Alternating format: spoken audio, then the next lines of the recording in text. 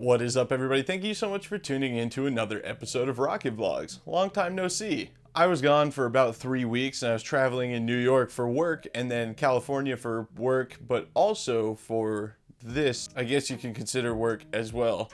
At any rate, I was once again asked to film an Evolution Space launch, which is super awesome. So before I roll the footage, I just wanted to give you guys a little more insight on what Evolution Space is. It's a privately funded space company developing propulsion systems, i.e. motors and rockets for CanSats and customers to send stuff to space. They have a few other projects as well. So this is not hobby stuff. This is very much the real deal. I'm just very fortunate that I've been friends with a co-founder of the company, Manny, and I've befriended Steve over the past few years as well. So I'm very fortunate to know these people. It's a super cool experience that not a lot of people in the rocketry world get to have, to see an S motor take off from a couple hundred feet away. It's a visceral experience. Like, you feel it in your chest, of course, but you feel it in your feet too. Like, the ground actually moves. It's a very powerful rocket and a very powerful experience. So like I said, super pleased that I got to be a part of this, and I'm super happy with the video that came together. And this is the video that I produced for Evolution Space's YouTube channel, which you can see on their YouTube channel right now. However, I'd like you to go subscribe to their channel, which I'll put the link in the description. You can find it in the little eye in the top right here as well, because I'm working on a long format, almost like a mini documentary, sort of behind the scenes thing on the, I guess, week leading up to the launch and the event that they held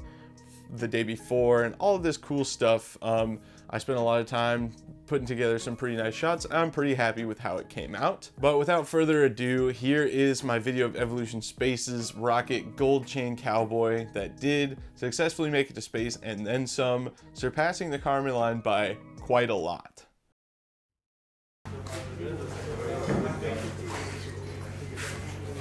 About to head to the next one.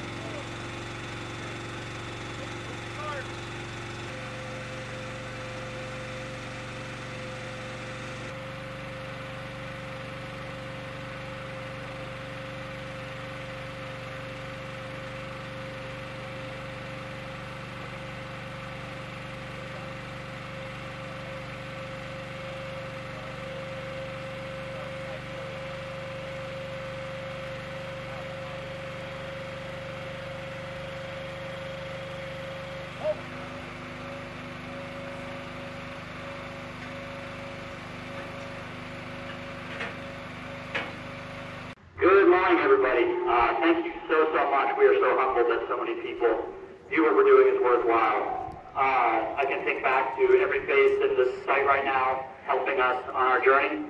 I want to start by thanking Jeff Birmingham, our first investor. He found me when I was a kid with a backpack in Loud Mountain.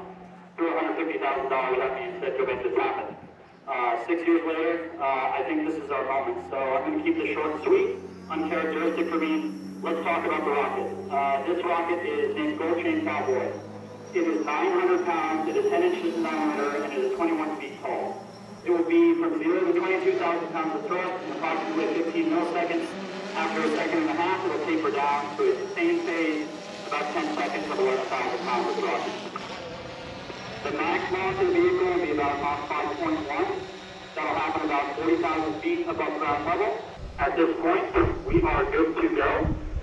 This is a very exciting moment for our company. If we cross the Karman line, we will be number 9 U.S.-funded space startup to do it. So, big deal for us, and thank you for being a part of it. At this point, we're going to enter our final launch poll. and then we will enter auto start sequence, and the computer will count down from there. Thank you everybody for joining, and stand by. This is the flight director. All systems are go. Vehicle is armed. Confirm green range. Copy. Range green. Vehicle is on turn power. Go for auto sequence start.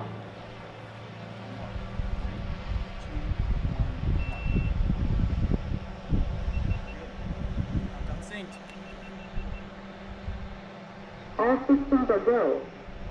We are at T-minus 20 seconds and counting. 15 seconds. 10, 9, 8, 7, 6, 5, 4, 3, 2, 1. Launch.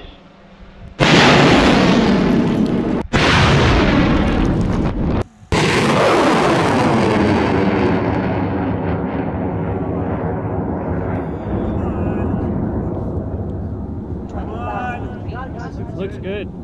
Listen. 40,000 feet. Rotor burnout. Mach 5. 60,000. Max velocity. Mach 5. Mach, just slowing through Mach 4. 160,000. 180,000. Passing our previous record at Mach 3.5. 200,000. 88,000 was the last record. You just passed 230 for GPS? 220,000 feet. Alright, stand by. 5.6. 240,000. Come on. Stand by for D-spin. D-spin activated. 280,400 Passing 300,000 feet. Altitude is now above the Karman line. The rocket has reached space. Let's go. Let's go! 380,000. See! 6 years, dude. Yeah! 395,000 feet. Both computers confirmed the nose cone's off. Nose cone is off. Drobe is deployed. We're at 95,000 feet. The Karman line, for reference, is 326 or 6. Thank you. Mach 5.2, right? Yeah, is what we saw. So that's exactly what we were expecting. So that's hypersonic. So 5 times the speed of sound. Vehicle survived, as you saw. It made it all the way up to space. Very nominal trajectory on the way up. Excellent boost. So by all accounts, the flight up was perfect. And even on the way down, things were fairly nominal. We're going to look at what happened with the recovery deployment, but we are confident that the vehicle separated, which is good, excellent. It slowed down, right? It came down. We have a very precise location of where it landed. Quarter mile off the road. Yep, it's within the circle that we anticipated it to be in. So we're going to initiate the recovery effort here after we talk. But by all accounts, it looks like we're going to get hardware back, and we'll have good data for this flight. Huge win for Evolution today. Great work by everybody on the team. And I want to, again, thank everybody for being here. It's been a really cool experience. Hopefully you guys all enjoyed it. But truly amazing, and congratulations, Steve, and all of Evolution. Team win. Absolutely. No, that's really all I had. We wanted to kind of wrap up everything together so everybody understands. Does anybody have any questions, comments? Let me make a comment. So I know there's a lot of people here who have been part of the success. But I just want to tell you, Steve, without so many times he could have stopped. I mean, just called it quit. There was plenty of opportunity to do that. But without Steve spearheading this would never have happened. Amen, Steve. So yes. I just want to give a round of applause to Steve. No one would be here without his tenacity. So thank you very much, Steve, for letting us come along with the ride. I love you, buddy.